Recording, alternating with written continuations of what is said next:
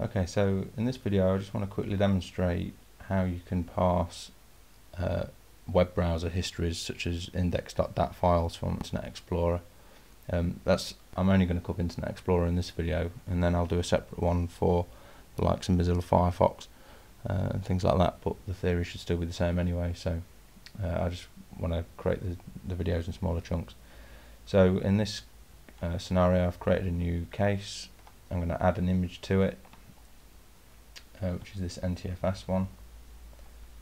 We click OK. Exposed Forensics adds the image and parses the partition as you'd expect, and this is the general way of working with Exposed Forensics. Full stop. It does that initial parse of the partition, which is usually very quick, and for quick triage and things like that, very useful.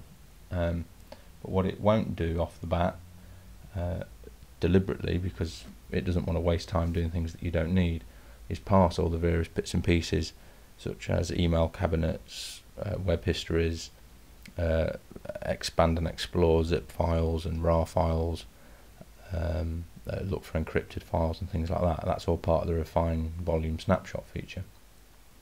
So having added the forensic image, I've just remembered, I think no, I haven't, that's all okay. So I haven't got any filters on, as you can see, just yet. So we can look through the directories, no problem.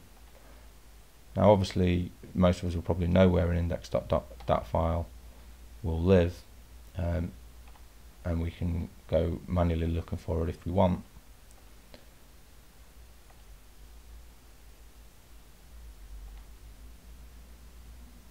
And as you can see, before you've done anything with the volume snapshot, if you click on one of these index.dat files, you get a view in the preview pane, some legible text, but not quite as nice as what you can potentially have it. My first thing to quickly demonstrate is, for starters, if that's all you wanted to do, and you had several forensic images in here and you just quickly wanted to find the index.dat files, part of the incredibly useful filtering options of Exposed Forensics is all these options here, but within Internet you've got history.dat and index.dat, which I applied earlier just before I tested this. So I can activate that and then just recursively explore from the case root, so it'll do it for all the forensic images that I've got, and it will list all the index.dat files. And again, at this point it can't do anything with it. So all we do to change that is go to Specialist Refine Volume Snapshot. In fact, actually I just want to apply it, I think, to that one. Yeah, I just want to do this one particular index.dat file, but I don't need to tag individual files. I could just apply the volume snapshot to all the files in the case, but for speed I just want to do it to that one file.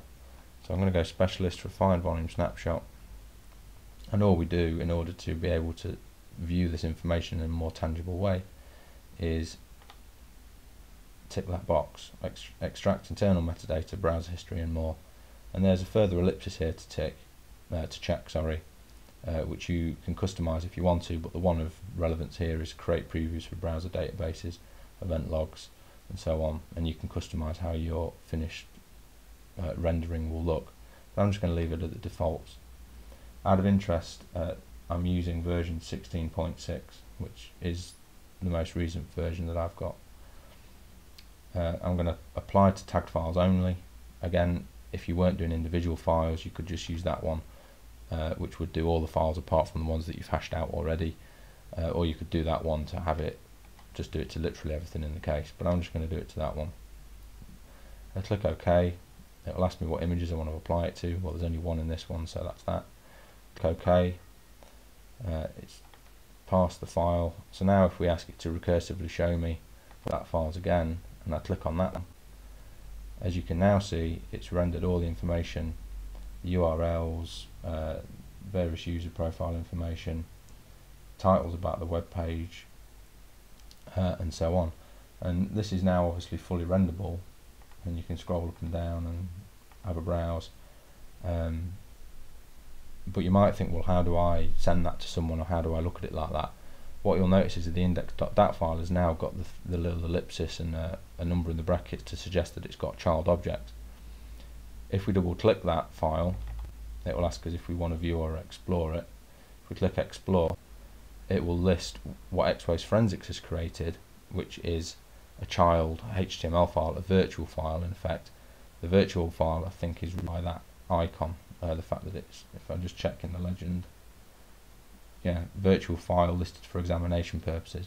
So it is not a file which was on the original suspect's disk. That's an important point to note. But what you can do with it is you can now just simply go, if you right click it, viewing the associated program, it will just open it in your web browser.